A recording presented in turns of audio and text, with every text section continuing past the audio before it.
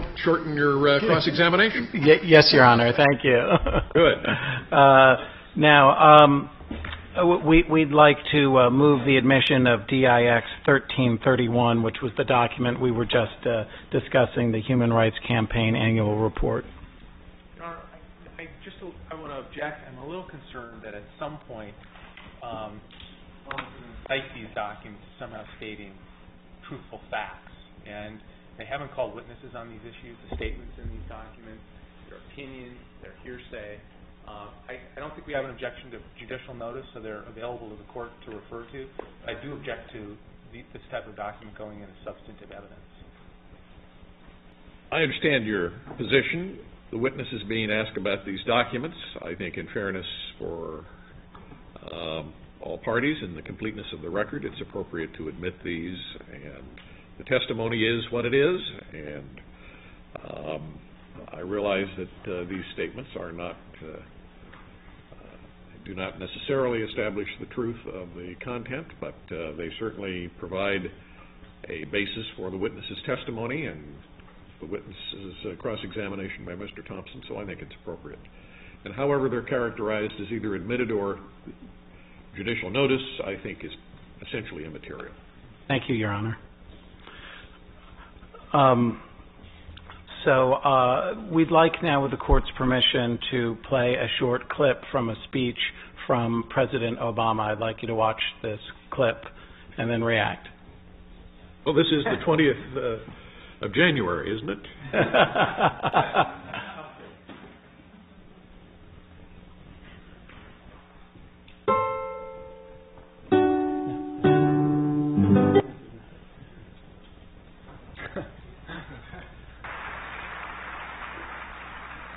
And it's the story of the Human Rights Campaign and the fights you fought for nearly 30 years, helping to elect candidates who share your values, standing against those who would enshrine discrimination into our Constitution, advocating on behalf of those living with HIV/AIDS, and fighting for progress in our capital and across America.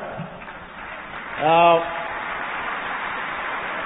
this story, this fight, continues now, and I'm here with a simple message. I'm here with you in that fight.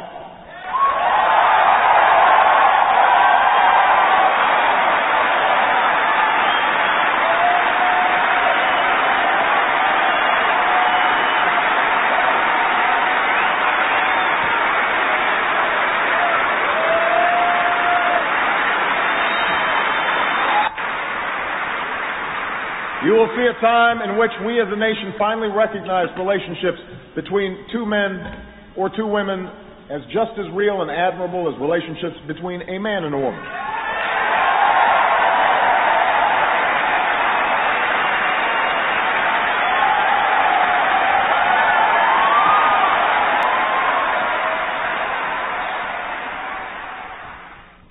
But we know there's far more work to do. We're pushing hard to pass an inclusive employee non-discrimination bill.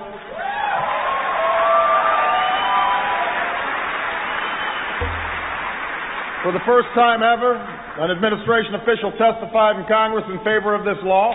Nobody in America should be fired because they're gay, despite doing a great job in meeting their responsibility. It's not fair. It's not right. We're going to put a stop to it.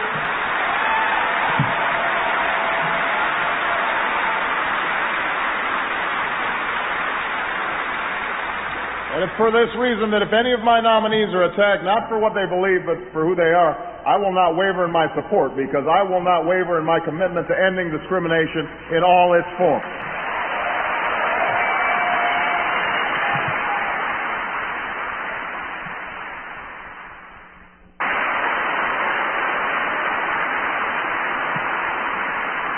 We cannot afford to cut from our ranks people with the critical skills we need to fight, any more than we can afford for our military's integrity to force those willing to do so into careers encumbered and compromised by having to live a life.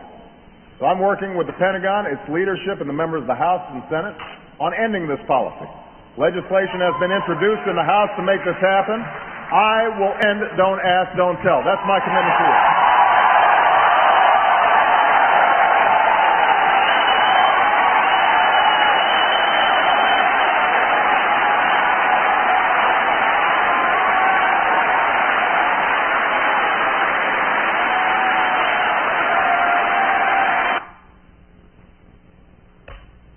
Does using your definition of a political ally, does President Obama, does he count as a political ally to the gay and lesbian community? Given my concerns about the unreliability of allies and the illustrations I've used, I think President Obama is perhaps the best illustration of an ally who cannot be counted upon, an ally whose rhetoric far exceeds his actions. Surely you'd agree that there's a difference between giving a nice speech and actually accomplishing some sort of policy change. You believe, in fact, that President Obama is at best lukewarm and maybe even indifferent to gay rights, correct? I believe that he has some significant reservations about the issue, particularly on same-sex marriage. He articulated repeatedly during the 2008 campaign that he was not in favor of same-sex marriage. Since his inauguration into office, there has been no administrative action on suspending discharges under Don't Ask, Don't Tell. His words notwithstanding, the Employment Non-Discrimination Act is not on its way to final passage. His administration has defended the Defense of Marriage Act in court and continues to do so in multiple lawsuits. When the Prop 8 sister resolution emerged in the state of Maine, Organizing for America, which is the remnants of his campaign from a year ago, sent emails into Maine asking for them to make calls into the New Jersey and Virginia gubernatorial races, but without a single mention of the same-sex ballot initiative that was on the ballot at the very same time. The same was true for the Washington State initiative. So in fact, most gay activists with whose work I am familiar, and the leadership of most gay organizations, with the possible exception of the Human Rights Campaign notably, feel that President Obama has been particularly disappointing as a erstwhile ally. Now, he did sign the hate crimes legislation, correct? He did sign the Defense Authorization Act, on which hate crimes was an amendment, yes. And then he had a signing ceremony in the Rose Garden, correct? He did. Yes. And in determining whether President Obama was an ally of gays and lesbians, one thing you would look to is whether he has spoken publicly about the adverse treatment of gays and lesbians in society, correct? That's correct, and on that dimension, President Obama is a very good speechmaker. And another factor you would consider in assessing whether President Obama was an ally of gays and lesbians is whether he had introduced legislation on behalf of LGBT political goals, correct? Well, strictly speaking, of course, the administration doesn't introduce legislation. But yes, if his administration was working with an author on the Hill to submit a piece of legislation that he pledges up front to sign, that would be a positive factor to consider. And he's pledged to sign the Employment Non-Discrimination Act, correct? He has. I heard the video. Yeah. And that's passed the House of Representatives, correct? It has. Now, using your definition of ally, Senator Feinstein is only a soft ally of gays and lesbians, correct? I think given the record over the course of her political career, that's the way I would describe it. And in considering whether gays and lesbians have reliable allies, you would define a reliable ally as one who, when faced with political threat, when faced with alternative agenda items, is willing to set aside alternative items and sail into stiff winds in order to act on behalf of gays and lesbians, correct? I think that would be one aspect I would want to consider. For example, as the opinion polls in support of the Democratic administration have waned over the course of the last 12 months, the Speaker, who, as we recall from the earlier question, represents the city and county of San Francisco, the Speaker has indicated that particularly controversial social matters, including gay rights issues, that the House of Representatives would not take them up until the Senate acted first. That's an example of not wanting to sail into stiff winds. another example might be, for example, the setting aside of any question of the Don't Ask, Don't Tell or Defense of Marriage Act issues until after the economy or health care is dealt with, etc. So one of the tropes that people would use to not enact protections for gays and lesbians is that there are other priorities, or to do so would endanger our coalition behind Bill X or Bill Y. And so this is a fairly constant refrain that gay and lesbian advocacy leaders hear when they're asking for legislation to be moved forward.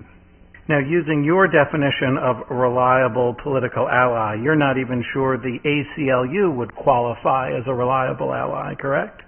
I'm actually willing to concede that the ACLU is a pretty reliable ally because sailing into stiff winds appears to be what they're willing to do. That's not to say that they've never shrank from an issue they may have, but I think they're probably more reliable than most other groups. But when I asked you during your deposition, and I'd like to direct your attention to, I believe it's tab 3 of your binder and page 88.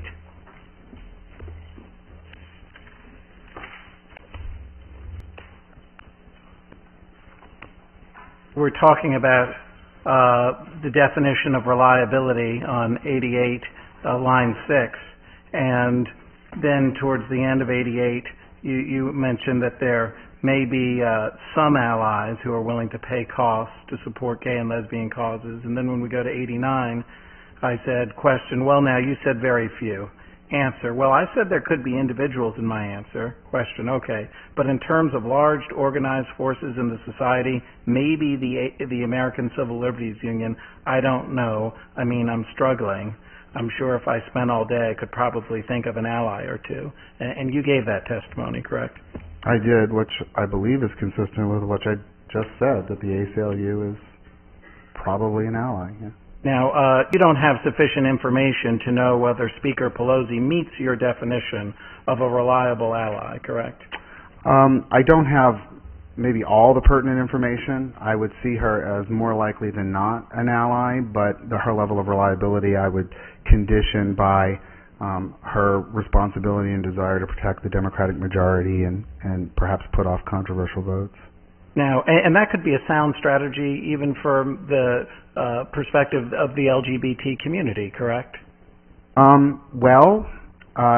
That depends. It could be a sound strategy if it creates the opportunity for the majority to live to fight another day. Alternatively, it could be, and I think there's some evidence to suggest that by delaying certain priorities of core constituencies or groups that you have a long-term representational relationship with, that in fact, on the claim that you do so to live to fight another day, that when the next day comes, you're no longer there. And so the legislative priority was sacrificed for no gain. So I think it remains an open question whether this is a sound strategy or not. Right, now let's talk about the importance of the media. The media can be important in terms of figuring out the political power of a group, correct? Its relationship to the media? You'd have to be a little bit more specific, I'm afraid, with respect to which medium you're speaking. Well, television could be important to the way in which a group is portrayed on television could be important. Entertainment television or news? News. Television news? Yes. Yes, I would say that TV news might be relevant. Okay, and one of the materials you deemed relevant to this case is a book by John Zoller entitled The Nature and Origins of Mass Opinion, correct? That's correct. And I'd like to direct your attention to tab 23, which has the first few chapters of that book. This is DIX 296. And the thesis of Mr. Zoller is that public opinion responds more directly to lead cues than bubbling up from the masses, correct? That's a fair version, yep. And you would agree that he is right in the general sense that the stories that the media covers raises the salience of an issue, correct? Within constraints, yes. There are some issues that, whether the media covers or not, remain present. And then there are some issues that the media might devote a lot of attention to, and even political elites might cue a great deal that the public never buys onto. So it's certainly not a perfect relationship. But in general, if the media covers a story more frequently and with greater intensity, the public is likely to respond by thinking it more important. Your Honor, we move the admission of DIX 296. Very well, DIX 296 is admitted. Excellent. And turning to the next tab, Professor, this is an article entitled Minority Group Interests and Political Representation, Gay Elected Officials in the Policy Process, and it's DIX 1102. And this was an article you considered? I'm sorry, my next tab is a 2005 report by the HRC. Okay, let me, and if the binder is missing that information, we can provide that later and come back. Okay, so you're under tab A. Yes, sir. Okay, I'm with you. Okay, sorry. And this is an article you considered in reaching your opinions in this case, correct? One of several, yes. All right, and I'd like to direct your attention to page 575, the second paragraph.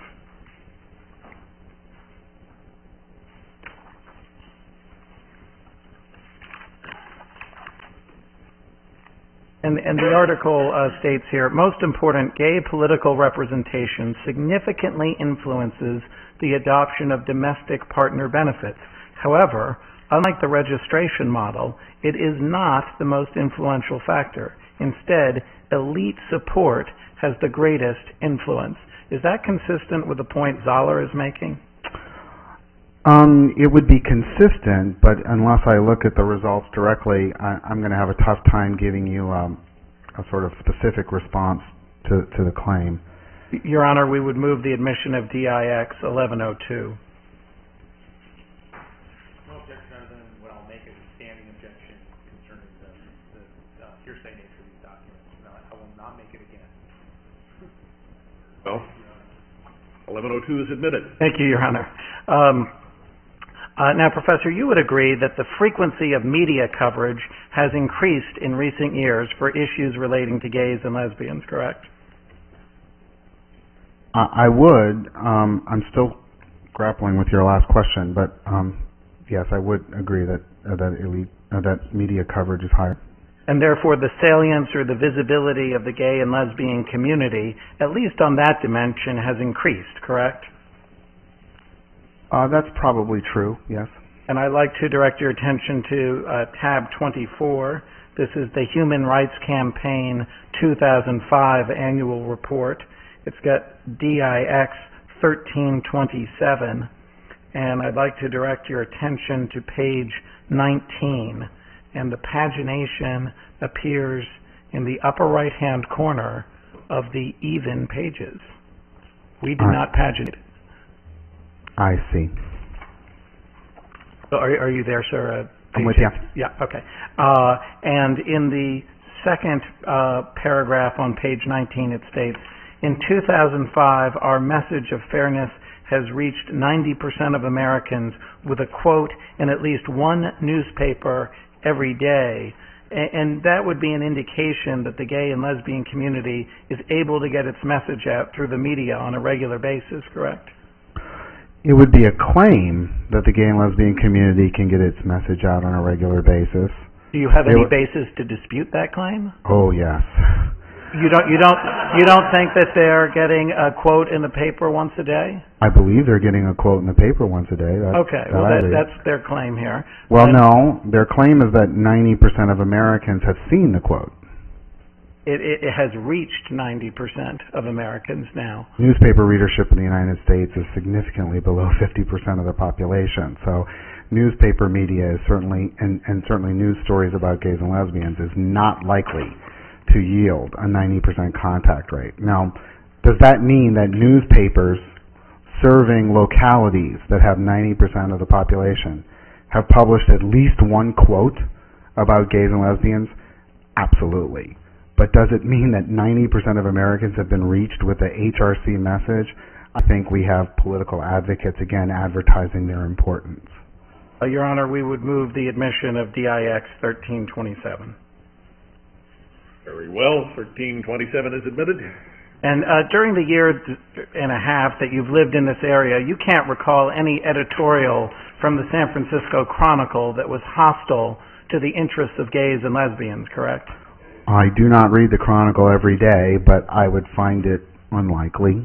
Yes, but you do read the New York Times, correct? Again, not every day, but I read it fairly frequently, yes.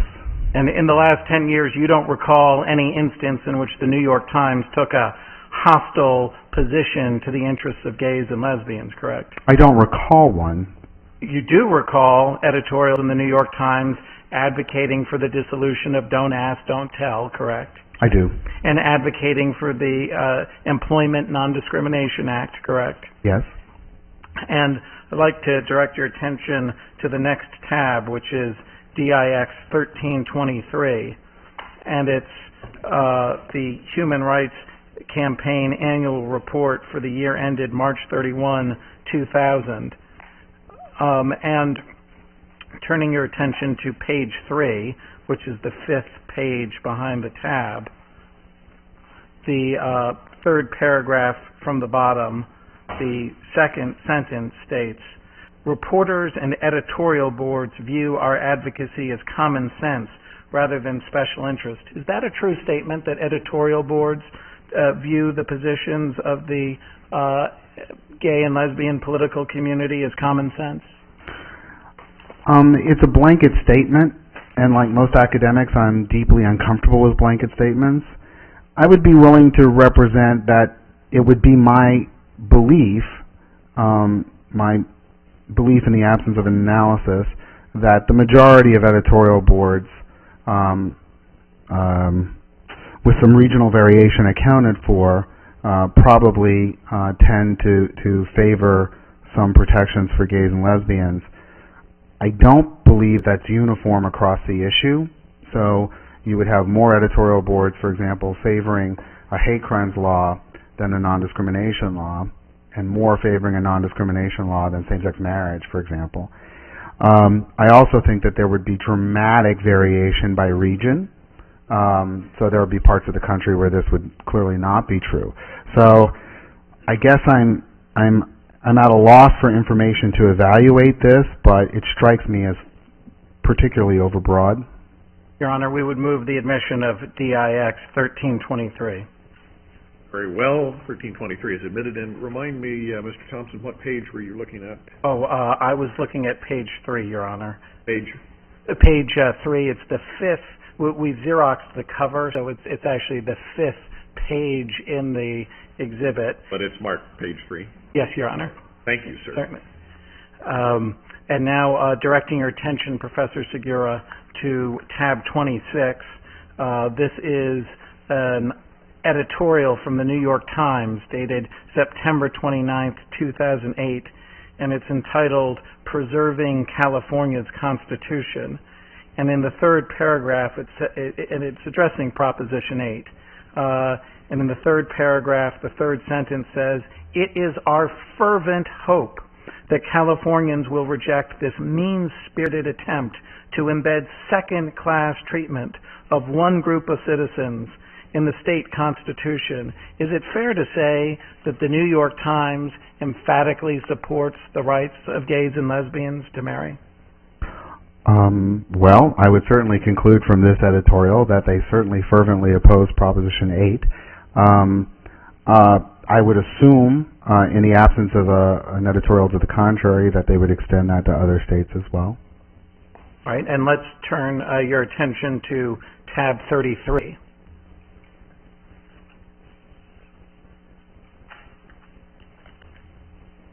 I'm there. Okay, and this is a document that appeared on the LA Times, one of their blogs, and in the first bullet point under the picture, there's a quote from the LA Times editorial, and it says, it's the same sentence as in 2000, only marriage between a man and a woman is valid or recognized in California.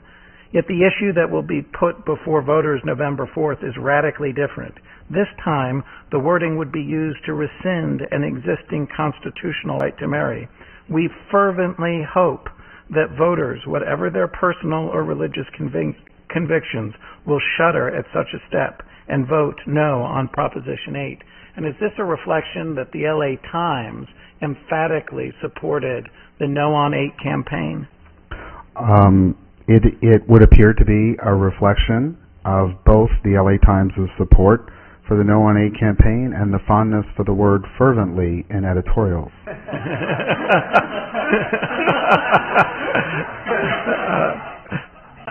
Now,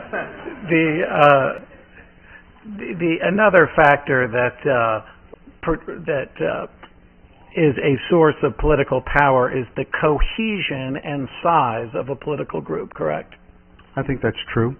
And you believe that 4 to 7% of the U.S. population is openly gay or lesbian, correct? As you and I discussed during my deposition, there is a broad scholarly disagreement over the size of the gay and lesbian population, and I believe my answer in deposition is the same one I'll give now, which is that it is my belief that the answer is somewhere between 4 and 7% based on some marketing polling that I've observed, places that are not particularly political, so we tend to get a few more honest answers. I've seen numbers as low as 2 and as high as 10, both of which I think to be unlikely, sort of too conservative and too permissive. So I think 4 to 7 is a more accurate estimate, but again, that's based on reading literally dozens of stabs at this in both the scholarly and the marketing literature. All right, and that doesn't include bisexuals, correct? No. With respect to the percentage of the U.S. population that is predominantly bisexual, you've only seen numbers in the neighborhood of 2%, correct? 2% or even less, but again, that's another number that has some definitional problems with it. So I know the court heard some testimony yesterday on this issue, but is a bisexual someone who has only engaged in sex with alternating partners, or are we defining it with their sexual behavior in the last year or the last 5 years? So I think that's a little bit more of a porous category, a little bit harder to define. In terms of cohesion, 23% of gays and lesbians are estimated to have voted in favor of George W. Bush in 2004, correct? That's correct, yep. So in fact, gays and lesbians are much less politically cohesive than African Americans, correct? As a practical matter, it's hard to imagine a single political group that is not less cohesive than African Americans, who vote Democratic somewhere between 89 and 95% in most elections. So 77% voting Democrat and 23% voting Republican would be less cohesive than African Americans, a significant degree more cohesive than Latinos, and certainly than Anglos. A small group can be politically powerful, correct? It depends on what you mean by group. Are we talking about a demographic group here, or are we talking about like an organization or association? Well, a small demographic group can be politically powerful. The Jewish community has a meaningful degree of political power in the United States, correct? I would say that the Jewish community has a meaningful degree of political power based on their representation in public office and their resources, but I'm not sure. I haven't undertaken an analysis of that community, but that would be my conclusion, at least without thinking about it a lot. But. And a small group could be powerful in a closely divided electorate, correct? Well, that's always true. So the closer an election, the more likely it is that smaller segments of the population can make a difference. For a group to make a credible claim that they played a role in the outcome of the election, the margin within the group would have to exceed the margin of victory overall. And so when then Senator Obama and Senator Clinton were battling it out for the Democratic primary, they both actively sought the support of the gay and lesbian community, correct? I think it's fair to say that that's true. I think it's also fair to say that in that very close primary contest, they actively sought the support of every person with a pulse and a voter registration card. Yes, but they had special attention to the gay and lesbian community because of the financial resources, correct? By special attention, are you suggesting that they paid more attention to gays and lesbians than they did to other Democratic constituencies? Because I actually don't know that to be true. Well, to anyone with a pulse. In other words, they weren't indifferent. You just said, oh, well, they wanted everyone with a pulse. Isn't it true that they were more focused on the gay and lesbian community than just anyone with a pulse off the street? I don't have evidence of that. I mean, I think it would certainly be fair to say that both then Senator Obama and then Senator Clinton actively courted organized labor, actively courted gays and lesbians, actively courted environmentalists, African Americans, Latinos, etc.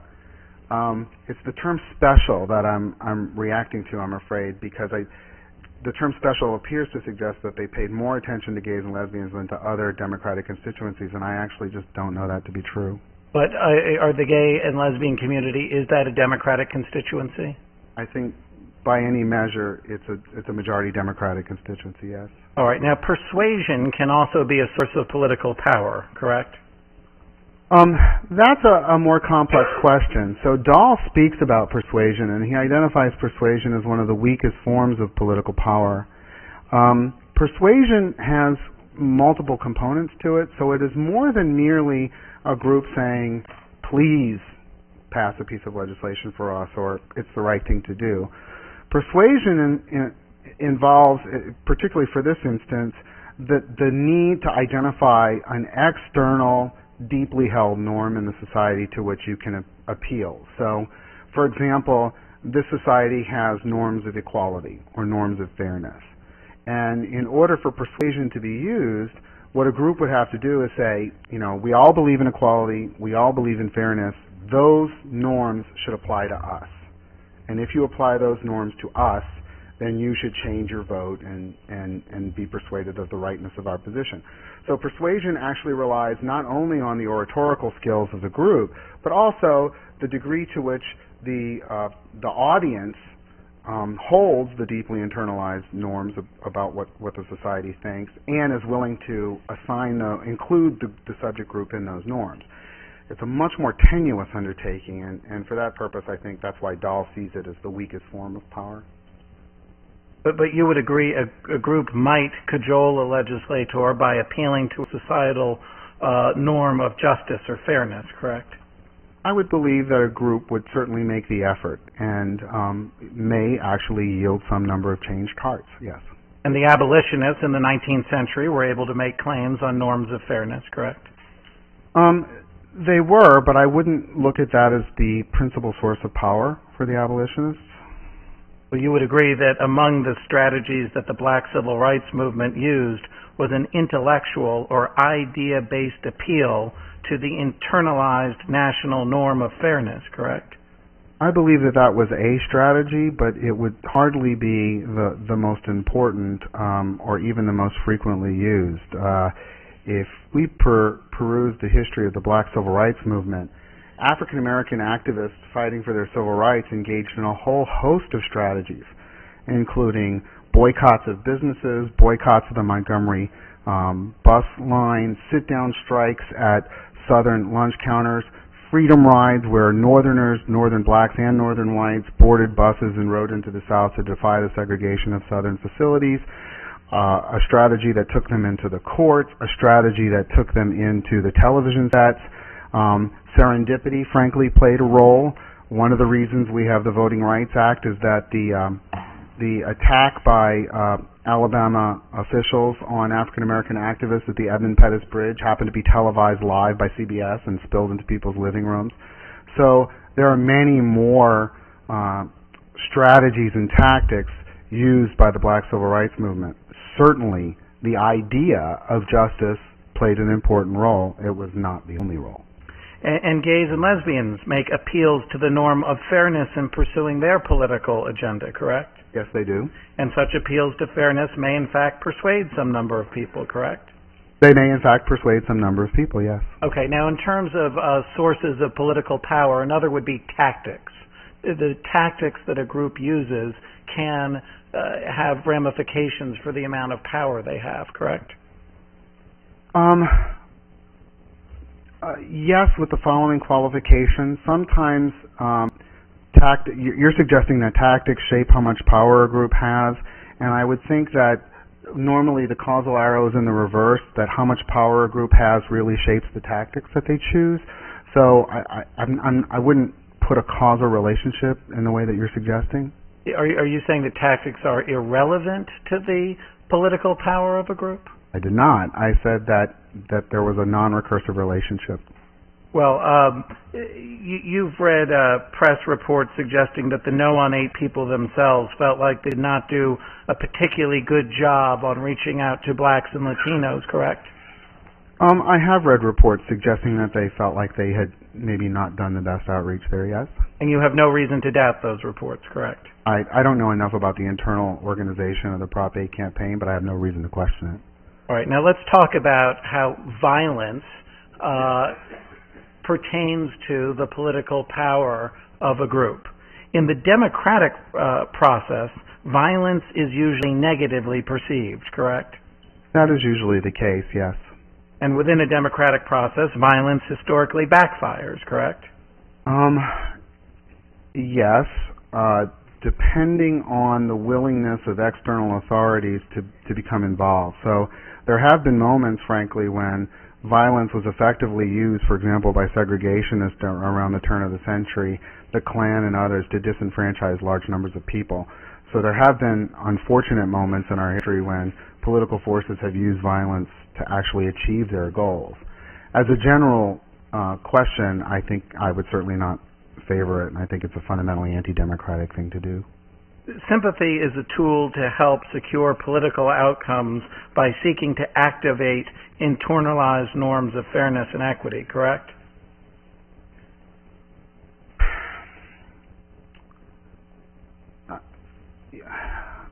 Again, a qualified yes, and the reason is that certainly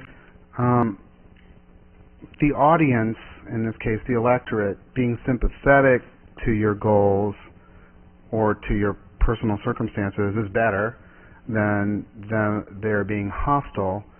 But the way you say sympathy is a tactic suggests that there's sort of a premeditation that a particular political force goes out and maybe, cries woe is me on the corner. Sympathy as a tactic is something I'm having a little bit of trouble wrapping my mind around.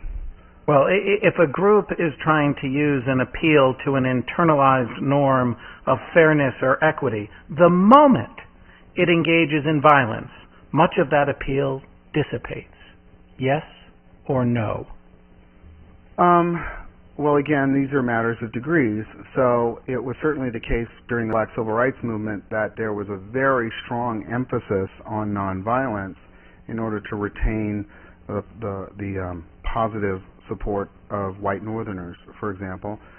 So in general, if the group is enjoying sympathy, then violence could ameliorate that sympathy to some degree. It would depend on how much violence and who it was directed at and the circumstances under which it arose and whatnot. Well, I'd like to direct your attention to your deposition in this case and to page 190, line 13. This should appear behind tab 3 in your binder.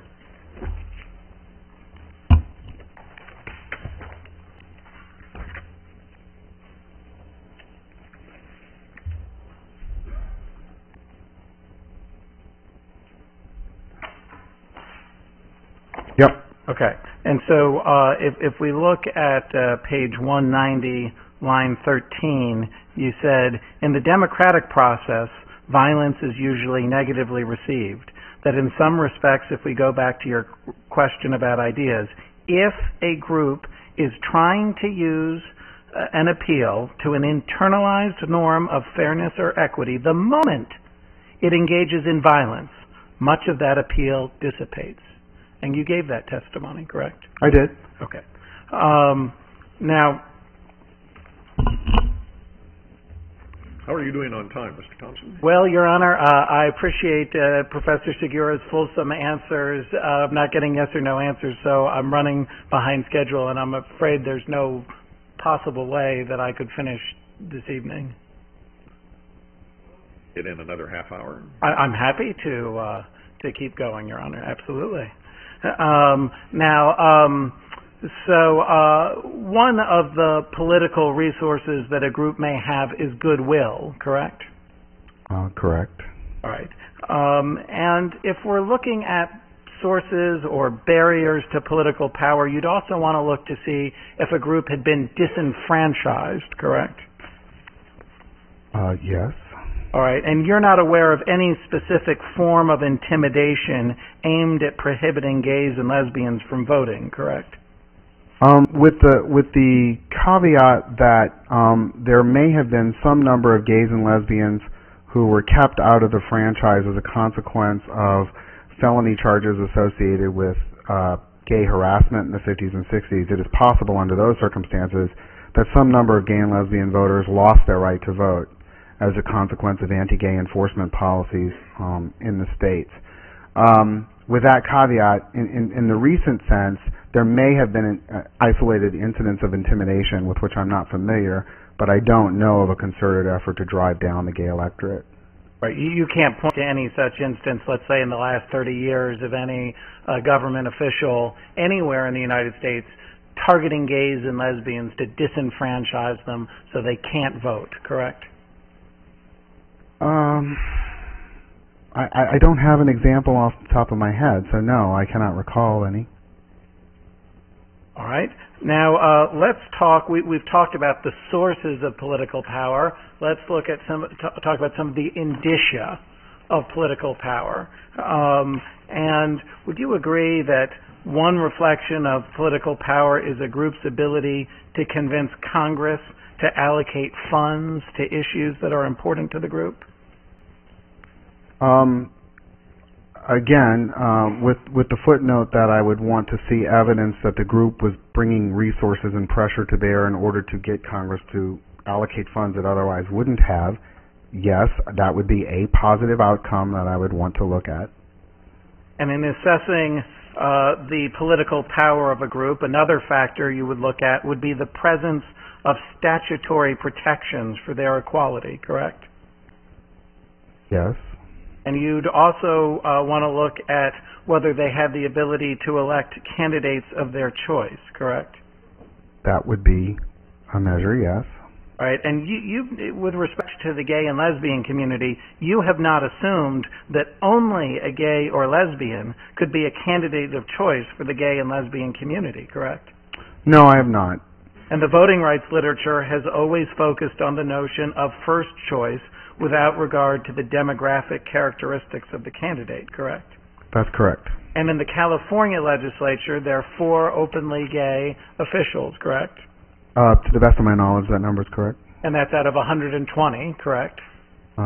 Yes, that's correct. And so that's 3.3%, if I'm doing my math right? I'm sorry, I can't do the math that quick in my head, but if you represent that, I'll take that. Okay, on redirect, Mr. Boutros can correct me. Now, let's talk about political power in California. And is it true that Equality California is one of the leading gay rights groups in the state of California? I actually can't really answer that because what do you mean by leading gay rights groups? There are a number of groups active. I would assume that Equality California is among the largest, if not the largest, but I don't have the basis. I don't know the budget of every group in the state. Equality California raised more money for the No on 8 campaign than any other group. Is that right? That sounds correct, yes. Okay. Now let's turn to tab 35, which is the 2009 legislative scorecard for Equality California. And directing your attention to the first page of text, it says, despite a tough legislative session and the worst budget crisis in California history, this year has been one of Equality California's best yet in Sacramento. We passed a record 11 pieces of Equality California-sponsored legislation that will improve the lives of LGBT Californians. Is it true that last year there were 11 pieces of legislation passed that were sought by the LGBT community? With the caveat that some of that legislation was in fact non-binding resolutions that were senses of the legislature, then I have no reason to dispute their number. And so this was a good legislative session for the LGBT community, correct? I think that that's a different question. So what constitutes a good legislative session is whether or not high priority items were in fact acted upon in a positive sense and were ultimately signed into law. So again, I'd have to know what the rate of bill passage was in all other years, what the number of bills passed in all other years was. I take on faith that their report that they feel pretty good about it, that they're happy with it. Now let's look at their scorecard that they give to different legislators. If we look at the Senate scorecard, and that's, you just flip the page, it has ratings of 100%, and I'll represent to you that 21 out of 40, a majority of the California Senate, has a 100% approval rating from Equality California. Is it fair to assume that any state senator who receives a 100% rating from Equality California is an ally of the LGBT community? That would depend on which items were used to score. So, for example, we might find in a year where there were several sort of procedural issues that came up, you could get 100% from a particular representative, and in a subsequent year in which maybe there was a much more contentious issue that came up, you would get less than 100%. So it's important to always keep in mind that the scorecard is relative to what the agenda was in the legislature that year. Some agendas are more vexing than others. Can you point to any of these legislators who received a 100% rating and provide evidence that any of them are not allies of the LGBT community? Again, I don't have the legislature and all of their activities committed to memory. I couldn't possibly. Well, I'm just asking for one. Can you point to one piece of evidence that one of these individuals with a 100% rating is not an ally of the LGBT community? I cannot. I can point to the fact that there's an awful lot of zeros on the page as well, that the minority party, should they gain control of the Senate, would reverse many of the items that you've just identified. All right, now let's turn to the Assembly scorecard, and again, I'll represent to you that 41 out of the 80, again a majority, have a perfect 100% score. Can you point to any evidence that any of these individuals who received a 100% rating were not allies of the LGBT community? Once again, no, I do not have an exhaustive command of the behavior of each legislator. Okay. Now, let's look at some other officials in the state of California. It's reasonable to assume that Barbara Boxer was a candidate of choice for gays and lesbians, correct? In a general election sense, I think yes. The answer to that's yes. I don't remember the last time she had a meaningful primary challenge, maybe not since 92 when she was first elected. Right, but in her recent elections, she's been a candidate of choice for the gay and lesbian community, correct? Yes. And in Senator Dianne Feinstein's recent elections for U.S. Senate, she's been a candidate of choice for the gay and lesbian community, correct? Given the choices that have been provided, yes. I understand. And Attorney General Brown is the candidate of choice to be the next governor of California among gays and lesbians, correct? Well, as we've previously discussed, approximately 77% of self-identified gays and lesbians identify as Democrats, and the last time I checked, he's the only Democrat in the field. So I would assume that approximately 77% have a predisposition to support him.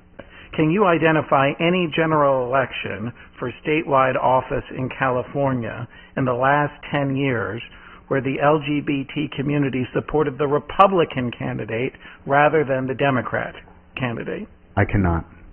And can you identify any Democrat running for statewide office in California in the last 10 years who won the Democratic primary over the opposition of the LGBT community?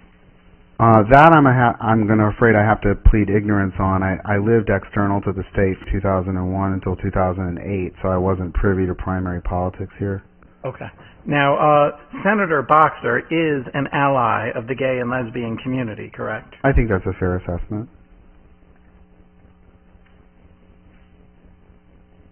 And let's talk about labor unions. Labor unions are part of the coalition, the Democratic coalition in the state of California, correct? That's correct. And you would agree that there have certainly been a number of moments where labor unions supported the gay and lesbian political position on matters of concern to the community, correct? I believe a distinction I would want to make is that labor union leaders have supported a variety of issues of concern to the community. You can't think of any instance in the last decade where labor unions have opposed the gay or lesbian community, correct? I cannot think of an instance where labor union leaders have opposed the gay and lesbian community.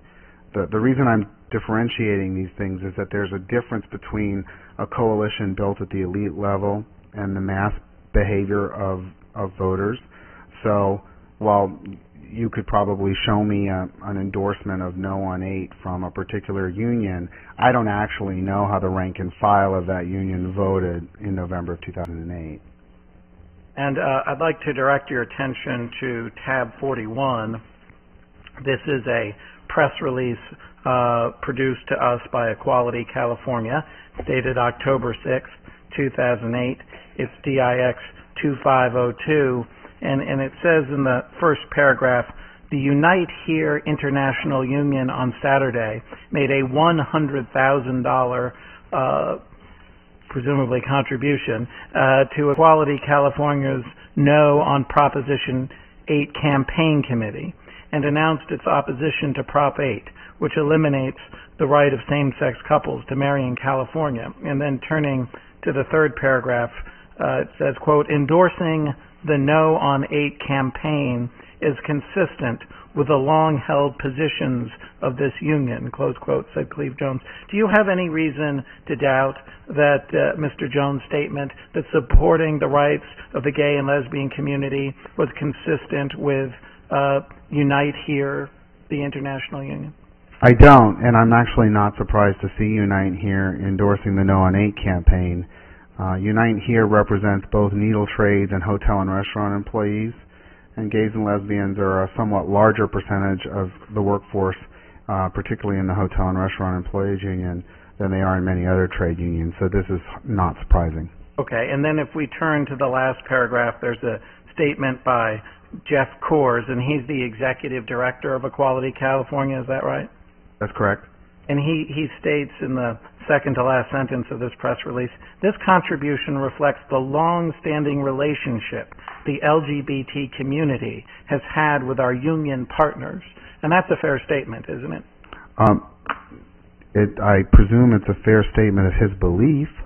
Well, it's an accurate statement, is it not?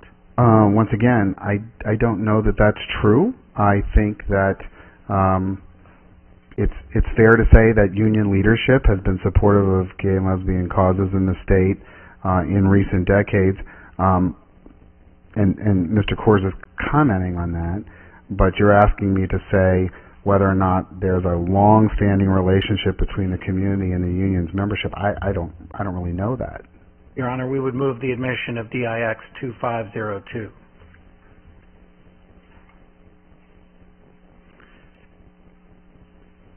Very well. Wait a minute. DIX? 2502, Your Honor. Very well. DIX 2502? Yes, Your Honor. Now, turning your attention to the next tab, Professor Segura, this is a printout of the union contributions that we pulled off of the California Secretary of State's website. Mm-hmm. If we did our math right, there was $1.7 million worth of contributions by unions to the No on 8 campaign. Do you know of a single union that contributed money to the Yes on 8 campaign? I do not. And does it surprise you that all of the unions that gave were giving to the No on 8 campaign? When you didn't ask me, I don't know if any union gave to the Yes on 8 campaign. I haven't, come across that. So it's possible that one has. All right. If I take as a given that all the union contributions went to No on 8, it does not surprise me, given the long-standing relationship between union leadership on the one hand and the gay and lesbian movement on the other. All right. Well, now let's turn your attention to the next tab in your binder. This is a story dated October 26, 2008 from the Sacramento Bee. And if we look at the last line on the page, the last sentence, talks about influential Latinos, including the Los Angeles mayor. And can you help me with the pronunciation, Professor? Antonio Villaraigosa? That's what I meant to say. And leaders of the United Farm Workers Union are spreading the word that Proposition 8 is anti-civil rights. Isn't it true that unions did not confine their support to giving money, but their leadership was also out there actively working to defeat Proposition 8? That's a blanket statement. I don't know of the actual activities of all the union leaders involved in the state of California. I couldn't speak to that. Were there some union leaders who were active? Yes. Active in opposing Proposition 8? That's correct. And you can't identify any union leaders who were actively supporting Proposition 8, correct? No, I can't. If we look at tech companies in California, you would agree that many of the Silicon Valley technology companies express pro-gay positions, correct? I think it's fair to say that the Silicon Valley industry has tended to be more pro-civil rights on many dimensions, and this being one of them. I think that's a fair statement. All right. And large corporations in California have a meaningful degree of political power, correct? They do, with respect to the issues that concern them. So, for example, we might find that oil companies are particularly influential on environmental regulation, energy pricing, or some form of emissions control and things such as that.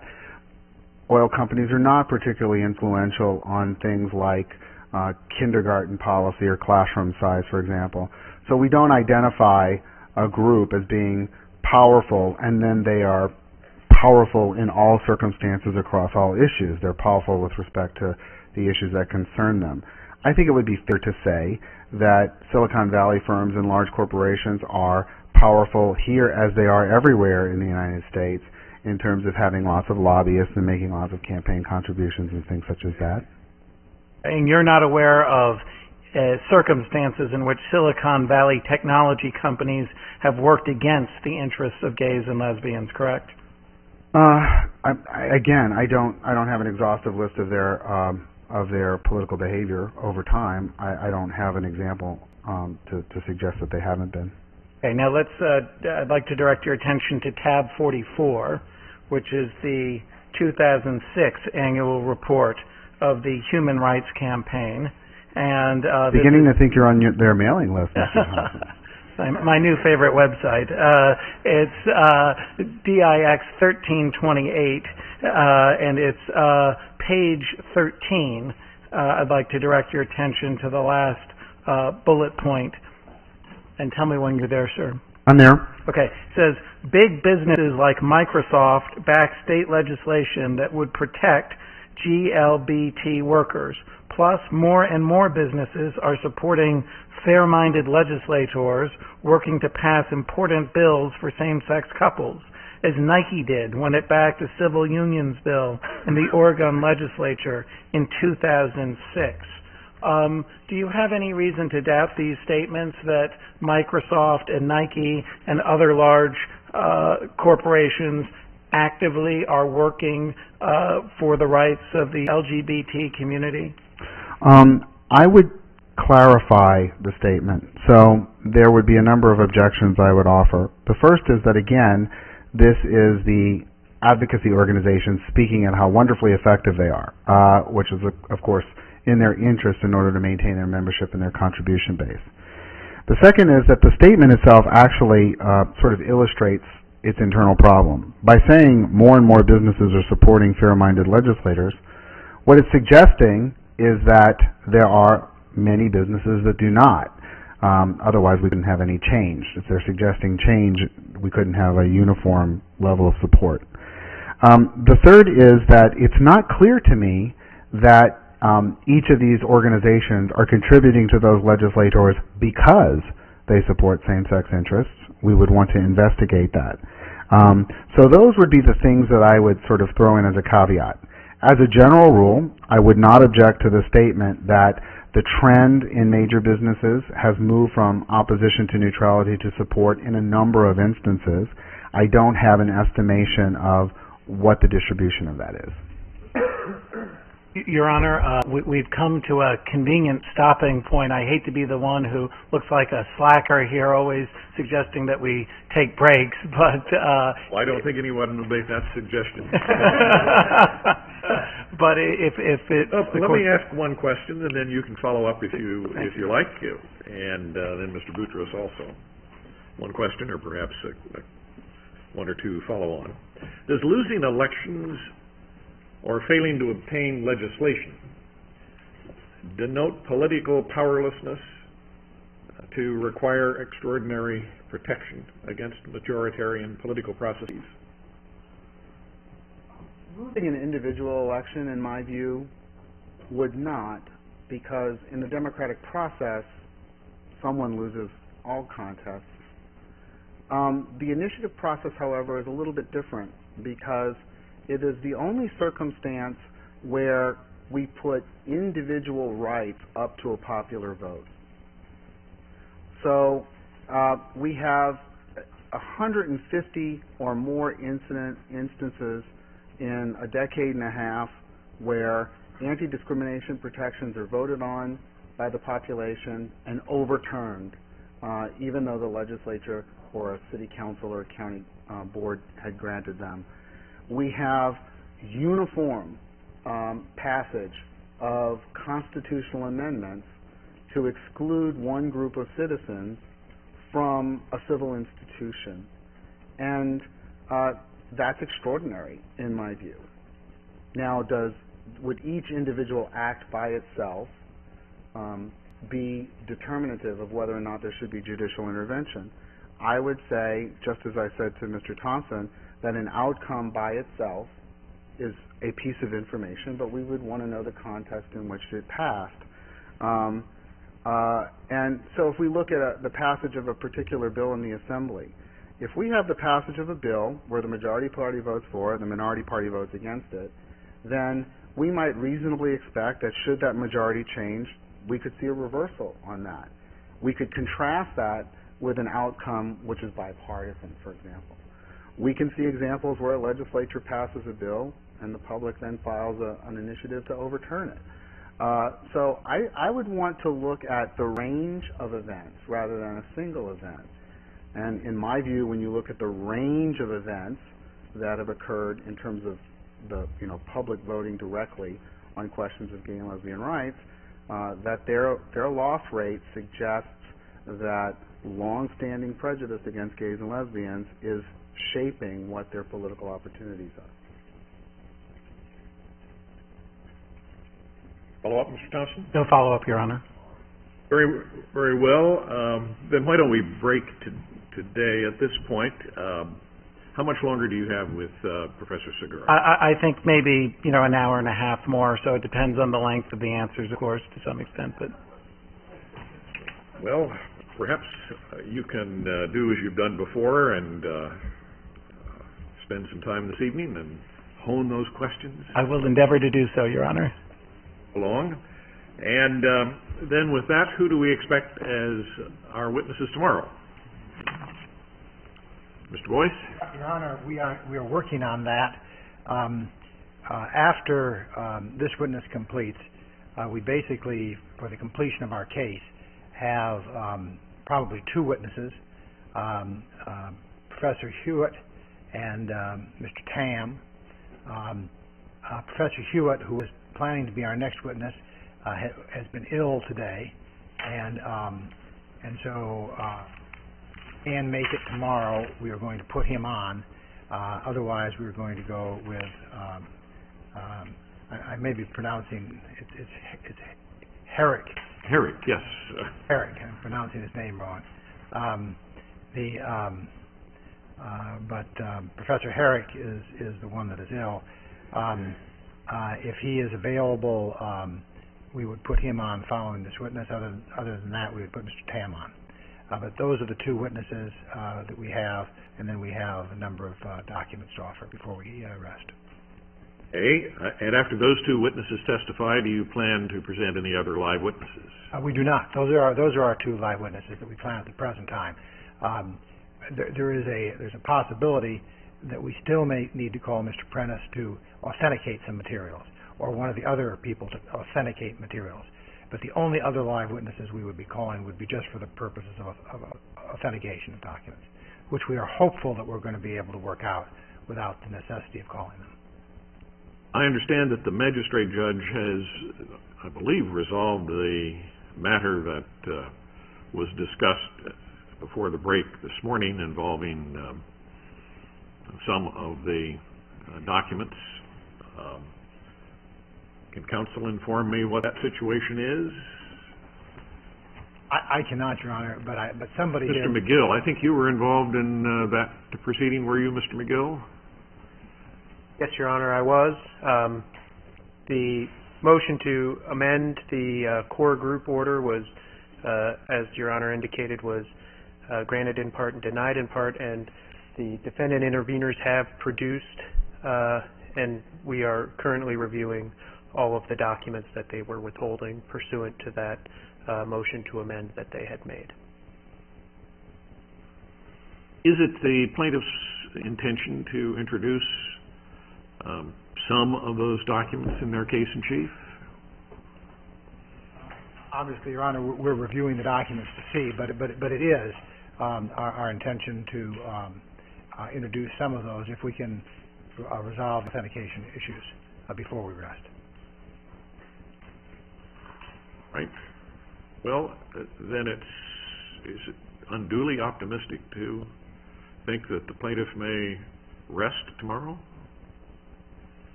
Your Honor, I think it would be optimistic. I think it is possible, but I think it would be optimistic. I think it is certain we will rest before the end of the day on Friday.